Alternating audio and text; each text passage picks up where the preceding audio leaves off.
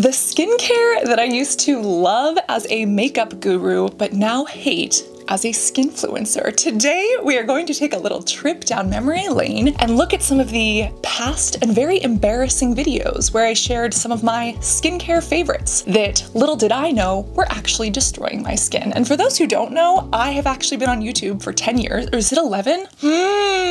Time has escaped me. Been on the internet for quite some time, and when I first started posting on YouTube, it wasn't because of skincare, it was because I was insecure about my acne. And I was a model, so I felt like I was living a double life, and I wanted to show people the makeup that I used to get through every day. I wanted to expose all of the things that I was covering up. Even in 2009, when I first went to aesthetics school, the goal there wasn't to understand or to love skin, but to understand makeup. I was a makeup artist. Not a good one, but I was a makeup artist. But I had this interest in cosmetics, not because I loved the art of it. I honestly don't feel like I can do art very well. I love dissecting things though. It wasn't just for the love of art, but it was really as a necessity to try to cover things up. When it comes to aesthetics school, we've grown a lot throughout the years. I used to use a lot of things that I would not touch today, and I used to use things just purely based off of the brand. For instance, if it was designer, I thought it would make me worth more to use it because I didn't feel worthy in my own skin. We're talking designer brands that knew nothing about skincare. So let's just dive in. Let's talk about those, and we'll start with something a little bit calmer. Lush Cosmetics. I was freaking obsessed with Lush Cosmetics back when I was a beauty guru. Lush Cosmetics really was the shit back in the 2010s, 2015s. Their bath bombs and shower products were fun and exciting. This was like the era where Instagram was first taking off. It was like 2012 to 2015. And even 15, 16, everyone was posting their Lush bath bombs and their face masks and things. And I always loved that Lush, seemed to be handmade and cruelty-free, and they had all of this, no nasties or all natural marketing, which back then I actually used to buy into, I used to believe in. And I still really respect Lush's dedication to the animals, to the planet, to their recycling programs. I still think they're an amazing brand, and I still think they have some amazing bath bombs, but their skincare was not for me. I used so many of their products. I vividly remember the mask of magnanimity or magnanimity. Magnanimity is like generosity, but this was like a mint mask, and I would use it on my face and my chest and my back, and I was like, this is gonna get rid of my back acne. Is it a fine mask? Sure, but does it really have acne fighting properties that are amazing? No. Get yourself some PanOxyl wash, use that in your armpits on your back area. That is going to do way more, and it's gonna cost less. I think the magnanimity or magnanimity, that was like, what, $20? Whereas PanOxyl you can get for $6 to $8. But I used to be obsessed with that, and I would use it like once a week. I would face mask like multiple times a week because I was trying to just get rid of this acne and calm it down. And even if you look back into like makeup tutorials and stuff, you can see, how desperately I was trying to just cover my skin and use these natural products because I thought they were better. There was also the Cosmetic Warrior. Basically, Lush had launched these fresh face masks that you had to keep in the fridge. That was probably the beginning of like the first skincare fridge product out there. But it was like these fresh handmade masks that you kept in the fridge. They only lasted 2 to 3 weeks, and you put them on your face. And now that we know better, we realize this is why we love preservatives, so you don't have to buy a new product every 2 weeks, but I would buy the new product every 2 weeks. And I would use this, and it had like, what was it, either blueberries or tea tree or something, but it was supposed to help with acne. Well, maybe for those who have the occasional breakout, but for me, no, it did not. That Cosmetic Warrior was a nice try, but it just did not work out. But I had used that, and I had probably purchased at least 30 of those. I would use the chocolate cupcake one. I feel like they had a couple of others that I dabbled into, but it was really the chocolate one and the Cosmetic Warrior. But now, as a skinfluencer who understands these things and really cares about the science of skincare and the cosmetic chemistry, not just of, oh, it looks fun. She's grown a bit. She has some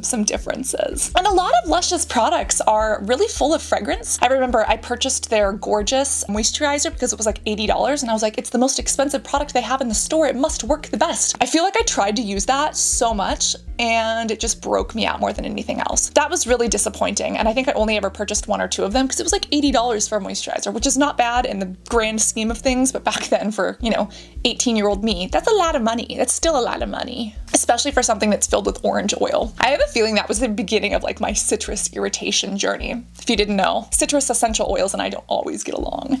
But when it comes to their bath bombs are filled with fragrance, and I don't hate fragrance. I really understand understand why sensorially it's so important to love our skin and care for ourselves. Working with doctors and derms, I understand there are people who have fragrance allergies and sensitivities, and I've worked with some of those people, and obviously they should not be using Lush. But if you do want something fun, if you want something for you, if you want a Lady Gaga explosion in your bathtub, then Lush is still the way to go. And I will say, I am not the kind of person who sits down and takes baths anymore. I just don't have time. Like what, you sit in a bath and you just make yourself a bowl of human soup? I am much more of a shower person, you know, scrub, scrub, get it done. But maybe I should be more of a bath person. You see, I heard about that girl that brought her phone in the bath and like electrocuted herself. So I'm like, what am I gonna do while I sit in the bath forever? Like, my ADHD will not allow me to sit for that long of a period of time, but maybe I should sit there and meditate. That's what I should do. I should have a Lush bath bomb and just meditate and put my phone away. I am healthy, I am wealthy, I am rich, I am that bitch. I am gonna go get that bag and I am not gonna take your shit. If only those affirmations were true, but maybe we can make them. Yes, Lush happened, Lush was a thing, and if you still want to have a fun time and don't mind cleaning up glitter for about an hour, then it's still not a bad choice. Something else that I used to use, which was not recommended, is this stupid Givenchy face mask. This was one of the dumbest purchases I've ever made. As you know, fashion designers are not dermatologists, nor are they chemists, nor are they skincare experts. But as we see, you know, with makeup, all of these designer brands like to slap their name onto products and just sell them. And in the case of Dior, we get really shitty eyeshadows that are barely pigmented. But in the case of things like YSL, we might actually get a good formula. Well, Givenchy not only dove into cosmetics and eyes and lips, which I don't really care, I don't mind, but they also dove into skincare. And my dumbass went out and bought this. It was like a set of multiple masks, and it was called the Black for Light mask. In the world of now, we recognize that, okay, was that title, like, was that label problematic? What does it mean, the Black for Light mask? It was basically this black face mask. I think it had antioxidants in it. It came with a brush, and it came with like, what, 8 or 16 little pods that you had to buy inside of this little box. It was basically just this black face mask that cost a ridiculous amount of money. I think it cost like 80 or like 150 bucks for them. And they were like little Keurig pods, but you couldn't recycle them. So they were super uneco-friendly. And they didn't even do shit to my face. And I remember sharing them, I think it was a favorites video. And I was like, I really love these. I feel like they're helping my acne.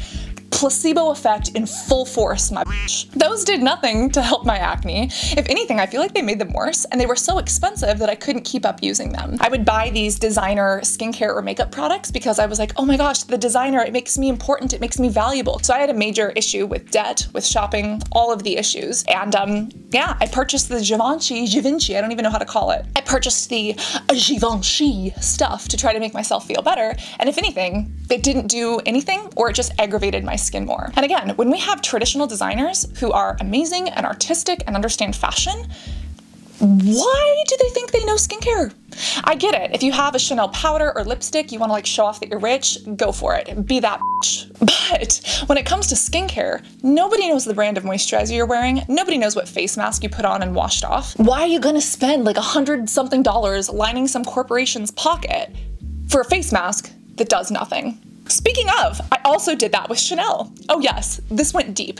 I remember specifically, I went to LA for like the first or second time, and I went to Rodeo Drive, and I had all my acne, and I had spent almost 2 hours in the morning at the hotel trying to cover it up. And I was like trying to wear all of the expensive things that I had. I was in major amounts of credit card debt, but I was like walking down the street, and I was like trying to take photos of myself and be like, do I fit in here? Do I look right? And like, no, I looked like a fish out of water. I looked like a cabbage growing in the middle of a beach. I looked like a porcupine at a preschool. I was so out of place, but was I there? I was. Did I try? Absolutely. Did I post it on Instagram? Of course I did. And you know what else I did? I walked into the Chanel store. And I remember looking around at everything, and it was way too expensive, and I was like trying to check my credit card to see how much credit I had left, and it was like nothing, you know, because I hadn't even had breakfast. I was with my father, and thank goodness he was, you know, helping me out financially. But I was sitting there trying to look around Chanel, and I was like, I must buy something. I must leave with the little Chanel bag from Rodeo Drive because my worth as a human depends on this. And I remember looking around, I looked at their makeup stuff, and I landed on this dumbass skincare product. I was basically talking to the guy. He knew how to sell me things, okay? He spoke to my heart. And he was looking at me, and even through the makeup, he could see that I have acne. And he was like, oh, have you tried Chanel skincare products? They are luxurious. They are the best you'll ever find. And he ended up showing me this sunscreen. Thank God it was even a sunscreen. It was like a tinted Chanel moisturizer, as well as a glycolic acid peel. And I was like, this is going to solve all of my problems. This is what the celebrities use. It's going to be amazing for me. And I didn't have enough money, like credit left on my credit card to buy both of them. So what did I do? I think I bought the glycolic one and I put it in that little Chanel bag, and I walked out my store feeling like I was actually worth something that day, which is so dumb because, you know, the feeling went away the second I looked at my credit card and realized I couldn't afford the Uber back to the hotel. Whew, but did I cherish that Chanel glycolic acid moisture mask thing and that stupid SPF CC cream with my life. I was a makeup guru. I was putting blush on the internet and sharing it with the people, and damn, I had Chanel. And was I proud of this Chanel? I was like, this is my Chanel skincare. It's amazing for my skin. I wear sunscreen. This is a really light coverage, you know, makeup. It just oxidizes a little. No, it's not even your shade. And you know what Chanel has? A whole bunch of fragrance. A whole bunch of ingredients that really don't do much. A big old price tag because you're paying for the brand name. And it was like packaged in this plastic that just looked like a Nokia phone. Like it looked like one of those brick cell phones from the late 90s. It was horrible. And it wasn't great for my skin. And I'll give it to them. At least it had glycolic acid. Like that was one thing about that product that was like at least decent. Or at least the moisturizer had a sunscreen. Like that's more than Givenchy could say. But I wasted so much money on those things trying to prove myself, trying to show that I had money or value to compensate for the way I looked. But a lot of my skincare purchases back then were literally just based off of the same reasons my fashion purchases were. I was trying to impress people who didn't like me already, trying to make them give a shit about me when I didn't feel good enough about myself. And if that ain't the truth, I don't know what is. But you know what's also really interesting? I also used to really love the drugstore brands. Yes, we're talking like Neutrogena. And Yes 2. I still love some Yes 2 products. People are shocked about that, but like I still love some Yes 2 products. But Neutrogena, I have a long history with Neutrogena. I used to love their lip glosses. I used to love their oil-free moisturizer. I used to love their acne scrub, which I no longer recommend because it really damages skin and it just dried me out even more. And their Neutrogena Wave, remember the sand blaster for your face? Oh yeah, I was knee deep in that. And it was knee deep in my dermis. I mean, that thing was just like a power tool to destroy your skin. Neutrogena was something that I obsessed over, and doctors and dermatologists recommended it to me. There are still times in clinic where doctors and derms recommend Neutrogena. There are also some stories about Neutrogena reps that come into those derm offices, and if you haven't seen our video on Neutrogena, I kind of expose what happens behind the scenes. But because Neutrogena is not cruelty-free, which really matters to me, I've chosen to align my morals and values with my purchases, and so I no longer purchase products that aren't cruelty-free. And because of that, I no longer use Neutrogena. I don't think they're revolutionary. I feel like a lot of new skincare lines have come out that have really advanced and really taken cutting-edge data and science and looked at active ingredients and done stuff with them. And while Neutrogena could still be a good starter, you know, for someone who's just diving into skincare or who is confused, they're also selling their hand cream as a body lotion, but charging you 3 times the price. Like Neutrogena does not impress me much, in the words of Shania Twain. So you got the scrub, but is your skin still rough? Because with Neutrogena, it absolutely was. Neutrogena is something I no longer support nor endorse.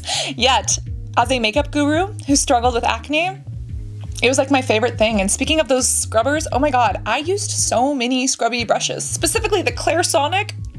The Clairsonic! It's literally a toothbrush for your face, a glorified toothbrush for your face. It oscillated and it cost like 350 bucks. And you know what? I didn't just buy one, I bought like 3 of them. And then they sold the sensitive brush head, so I was like, I need the sensitive brush head. And then they sold the makeup brush head, so I was like, I need the makeup brush head. No, you needed to get your consumerism under control and stop trying to spend your way to self-esteem because it wasn't working. And you know, I didn't even love using the Clairsonic. Like it would actually irritate my skin. You all know that story of when I over-exfoliated and my skin basically came off. Yeah, the Clairsonic was a favorite.